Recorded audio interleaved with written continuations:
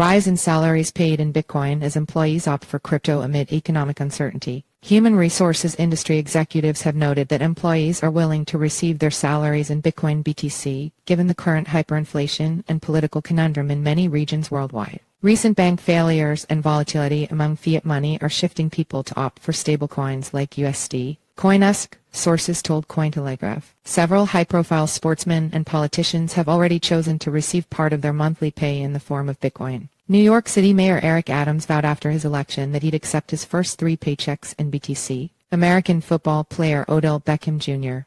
opted to take his entire NFL salary in Bitcoin. Michael Brooks, CEO and co-founder of goLance, noted that factors such as growing crypto education, increased acceptance of the asset class as a legitimate payment method, and nascent tech developments have triggered even ordinary people to shift to crypto paychecks, irrespective of its instability. Some regions experiencing political instability, hyperinflation, or restrictive financial systems have seen an uptick in cryptocurrency usage as an alternative means of conducting transactions. goLance has been paying its employees in cryptocurrencies since 2021. Global payrolls and hiring company deals COO Dan Westgarth told the publication, countries such as the Caribbean that face more currency turbulence and have outdated banking systems look to an alternative like Bitcoin as a means to pay employees. Data from Deal showed that the highest level of crypto payments was from Latin America, notorious for its high inflation rates, with 54% of crypto withdrawals between January and May 2023. The company said last year it had partnered with crypto platform Coinbase Global Inc.